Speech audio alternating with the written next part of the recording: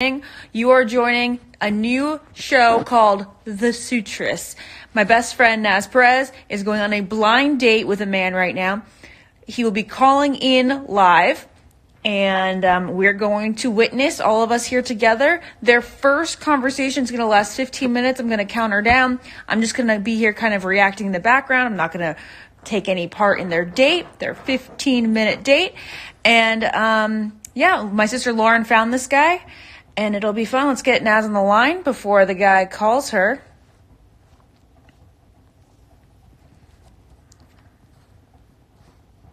It looks like my dad. All right, here's Naz. She's ready for her second date, 2 nights in a row. You're going to meet Mystery Suitor number 2 tonight.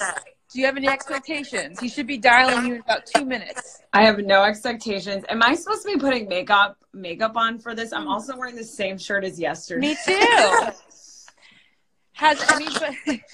Actually, you started this live. You're like, I'm so excited, and I'm like kind of excited, but I dread this every day now. Well, you might dread it every day because you're going to do 3 of these. So let's explain to the audience in the next 60 seconds before the guy calls. You're going to be doing 3 of these dates every week, 15 minutes each with different guys. And then you will be picking a favorite each week. And at the end of 4 weeks, you'll be talking to each of your favorites again. And then from there, you'll decide who you want to meet in real life after this quarantine is over. Boom. My echo is bad. I'm going to stop talking. Love after quarantine. Love after quarantine. Oh my God, this is so crazy.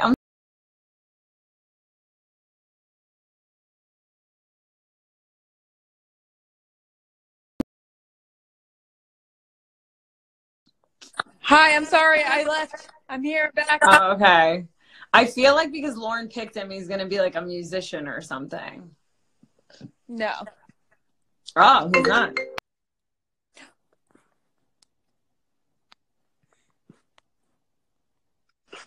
Hello. Hello. Hi. Hey, how's it going? Good. How are you? Not too bad. Just trying to make the most out of this Saturday quarantine. Well, I would say going on a blind date in front of a bunch of people is definitely making the best use of your time. Absolutely the best way to shake it up. Think of anything better. What would you normally be doing if we weren't quarantined on a Saturday? That's actually a really good question. What would I normally be doing? I'd probably I don't know, either go on a hike or do a workout class and then get shit done and then probably stay in or get dinner with a friend. I don't really go out and what would you be doing? Pretty much exactly the same. I like to get my workout or whatever done in the morning. And then night times, usually just maybe a few friends either ordering food in or maybe go out to get something, but usually low key. I don't really go out too much anymore. Yeah. How are you? Yeah, I feel that. How are you doing during quarantine? Are you one of those people that's getting a shit ton of stuff done, or are you more just relaxing? It really depends what time of the day. I feel like I do a bunch of stuff real early, and then it hits 1 o'clock, and I'm like, well, now what? The rest of the day? And yeah. Doing a whole lot of nothing. Yeah. I feel But yeah, I'm trying to pick up some new hobbies, just be more productive on some of the stuff I fell behind on. But some of that serious stuff is already out of the way, so I'm trying to see how much longer we could last without doing anything outside of our places. Yeah. What are your hobbies? So I like to write, so I'm trying to write a little bit more.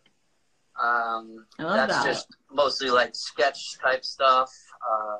I did UCB for a little bit. Oh, nice.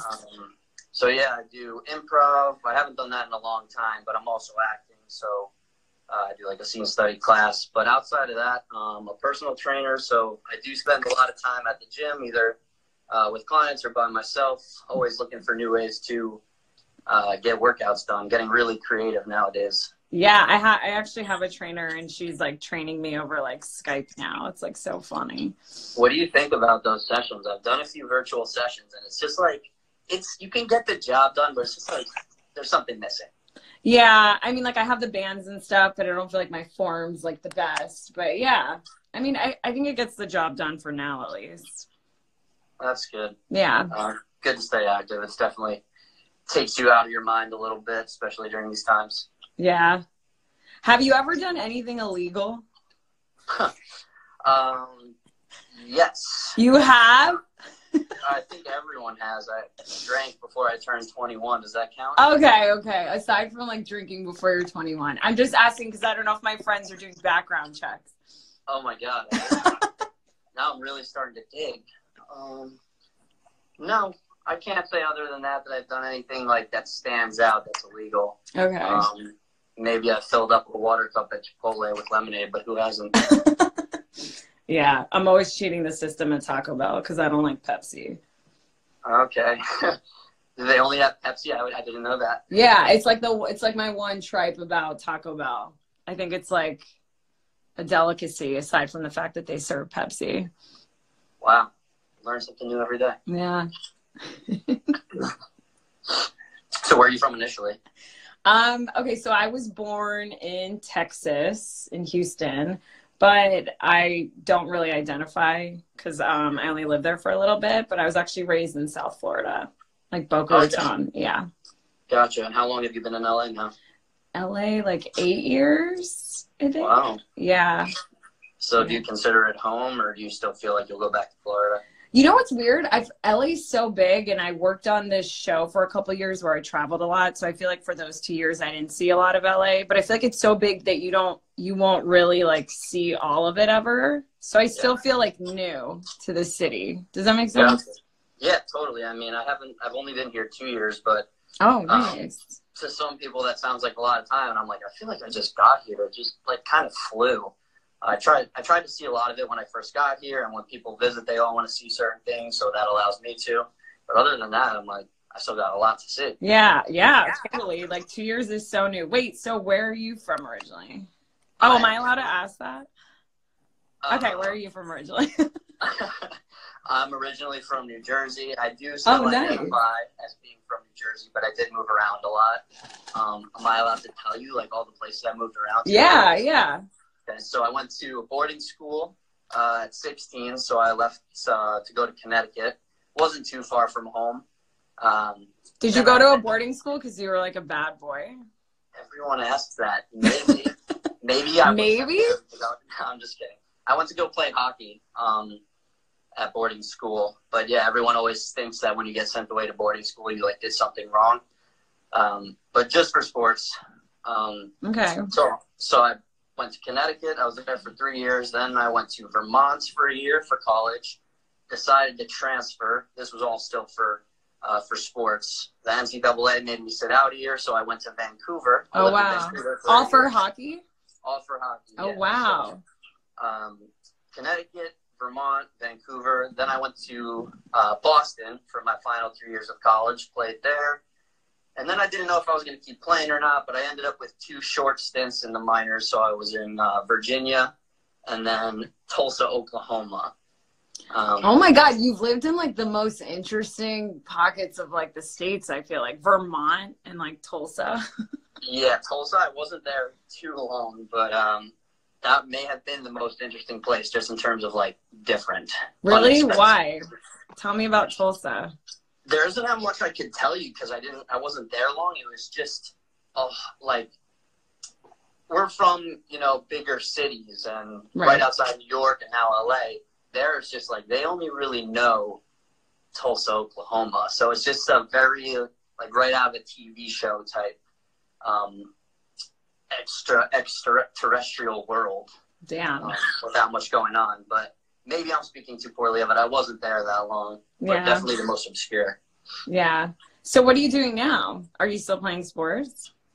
Just for fun now. So I'll still play hockey every once in a while. I love playing basketball. But no, nothing serious anymore. Just for fun. What about you? Did you play any sports growing up, or do you play anything for fun now? Okay, so my parents, like, I was just so mediocre at everything. Like, they put me in sports every year, like intramurals and stuff. I was never, like, the worst player, but I definitely was never, like, starting or the best. But they never kept me in anything. Like, I wish they would have kept me in one thing, so I would have been, like, really good at one thing. So I'm just kind of mediocre at everything. But recently I did start playing tennis this year.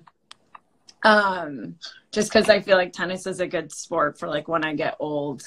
Absolutely, yeah. To like have someone to play with. It's so funny. I've been saying for a while now that I want to pick up tennis again, and every time I tell someone, they're like, "Oh, that's a great sport to pick up for when you get old." And I'm like, I wasn't even thinking about that. I just want to play tennis for fun. Yeah, no, it's so much fun. It's actually really hard, and I just realized that I like work so much, and I didn't really have hobbies. So I was like, 2020, I'm gonna pick up tennis. But now, you know, obviously 2020 had other plans, I guess. Yeah, nobody's plans worked out. But hopefully back to normal soon. What were you working so hard on? What do you mean? Like just with work? You were working so hard, yeah, like a specific project, or what do you do? Yeah, so I work like in the entertainment industry. So I'm like a producer, TV host. I have like a podcast, you know, all the LA stuff that makes you want to throw up. No, I love it. Well, you're an actor, so you kind of get it. Yeah. But, yeah, so between that and then I have like this passion project that I run. So I'm sort of like always busy between like different like hosting jobs and my project. Okay, cool. And you said it allows you to travel a lot too? Well, the show I worked on a couple of years ago, I traveled a lot, but I'm no longer working on that show. Gotcha. With all the working, do you get to travel for personal reasons, just any vacations or anything cool? I do get to travel sometimes for work, which I love because I love traveling.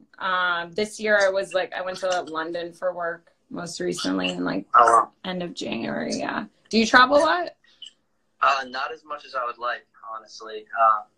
I've been to a lot of places, but that was mostly for hockey or school. Yeah.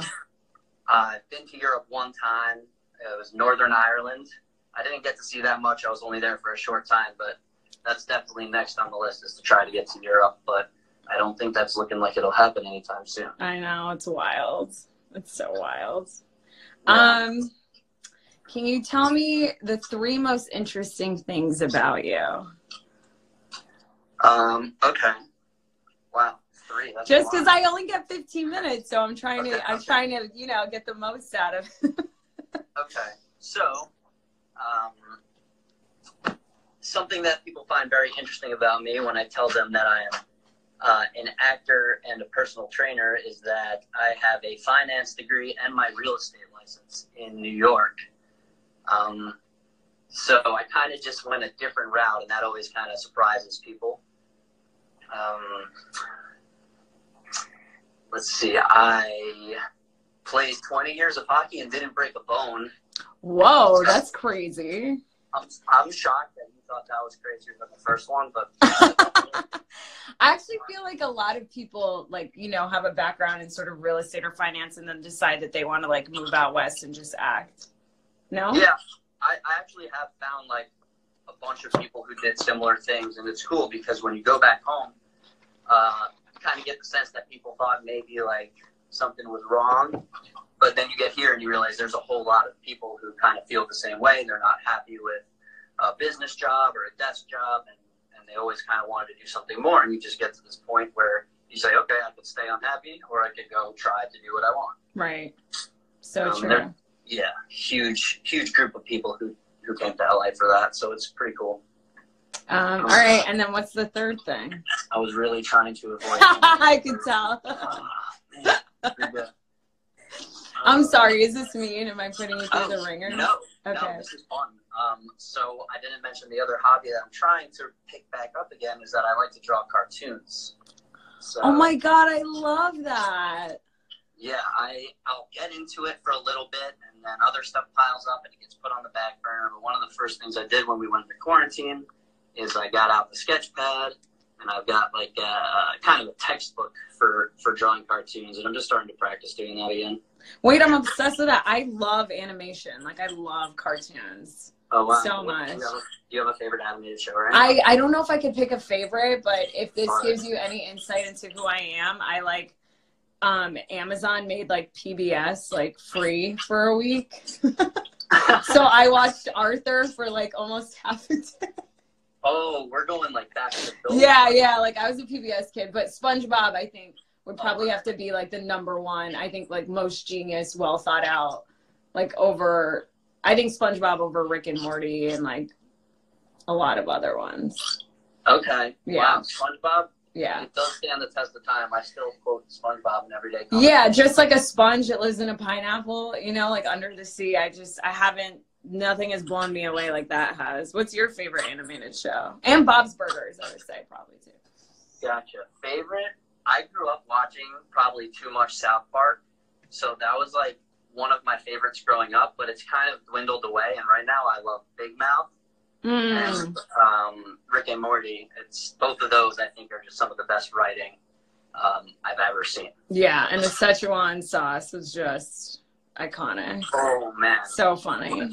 Yes, I love it. Yeah, so those are 3 super interesting things about me, and I see that you purposely left us with 1 minute. Yeah, wait, I have one more. One interesting thing. I have one more question. Oh, okay. What would be like your dream role since you're an actor? So I love, like, my favorite actor is probably Jake Gyllenhaal, but I don't really see myself doing any of his roles. I just love watching. Yeah, Jake does a lot of good indie stuff. Yeah, he just covers everything, and I don't know, I can't, like, I'm mesmerized when he acts, but for me, dream role, probably like Leonardo DiCaprio in Wolf of Wall Street. Okay. Jordan Belfort. That's like pinnacle, probably. Is it because you identify with that sort of like douchiness, or is it because you're such a nice guy that it would be so fun to play like such a dick like that? I think more of the second one, definitely, but I just think it would be so fun in general, whether like nice or douchey. I just think that he's just having so much fun. You get to play such a zany, like, real life person. Yeah, that would be the coolest role for me. Yeah, I love that. Yeah, I'd want to play someone really mean too, like Uma Thurman in like Kill Bill, or like Regina George or something. All right, well, your time is up. All right, thank you very much for being on the Suitress, and mystery guest number 1. We're gonna let you go now. Thank you so much. All right, thank you guys so much. Nice to meet you, Naz. Bye, nice meeting you. This is so crazy. Naz, people are really enjoying it. We're getting the most positive comments on here. Actually, this is so mortifying. This is like, you would not like this. You wouldn't do this. You know what? Would you do this? You're braver than me, and you are definitely more extroverted and more talkative and just like wittier than me.